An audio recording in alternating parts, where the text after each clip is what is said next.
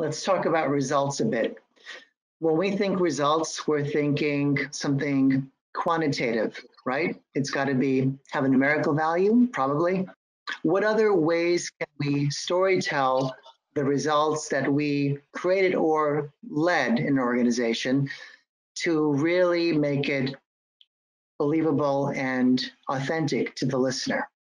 Okay, so the answer is yes in terms of results. We want to have them be qualitative whenever possible, because the other question they're asking themselves is, how can you help me with my top line or bottom line of my organization? So having dollars, having percentages of improvements or those kinds of things, all of that is very relevant and important. If I think of, an example where one of this person's value themes or part of his value proposition was a balance of having technology and business skills, and felt that one thing he was really good at doing was being able to translate technology into business results and business language so that his internal clients could understand and follow.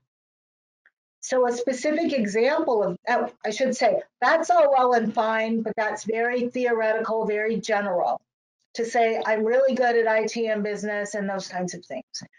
So on his resume, there was an example of an accomplishment of improved, I don't remember, downtime by 30% and saved X amount of dollars, whatever it was. But what we don't know is how that came to be.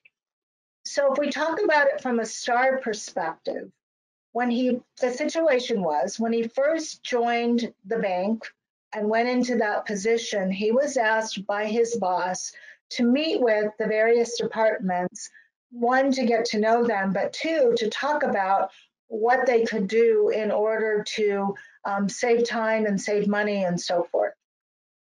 So he met with each of the department heads.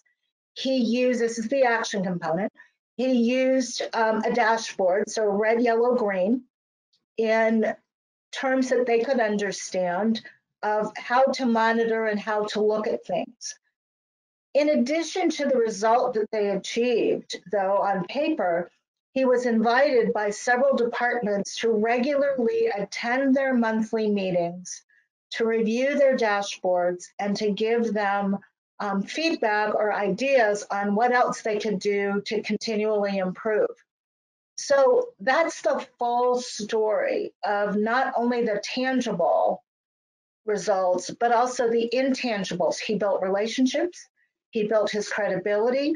They saw him as part of an extension of the team, as someone that would help them, and so forth. So those are the ways that you can bring those other elements into play. Mm-hmm.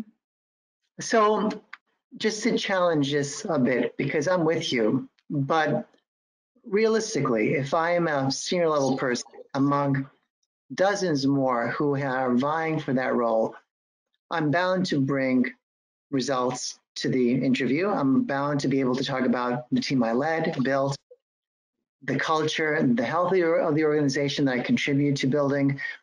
I guess my question is, what are some of the nuances, the things that in the end we need to be mindful of as candidates that will separate us from people who really look like us, at least on paper? They've done our job, they've generated results for their organizations, they're fairly personable. What are some of the X factors, if I can call on that we need to be thinking about and really hone so that when we are in that situation, we truly stand out from others who are pretty close seconds, right? Right. Well, part of that is certainly, we have found, is that personal element, that personal story, to really tell them about you. Because I don't remember, as an example, all of the details and even some of the organization names or countries of that story I told you, well, about the artist, if you will, because it's been, I don't know, 5 or so years ago, but I will always remember that story and how he approached just presenting himself and what we worked on. And that's the same thing in an interview. Once you're putting candidates side by side, a lot of the details of their experiences and their approach are going to be very similar. So it's what impression can you make? What will help you stand out and stand apart? What do you value? Which comes through in part of the stories that you tell. And do your values and your approach align with that organization?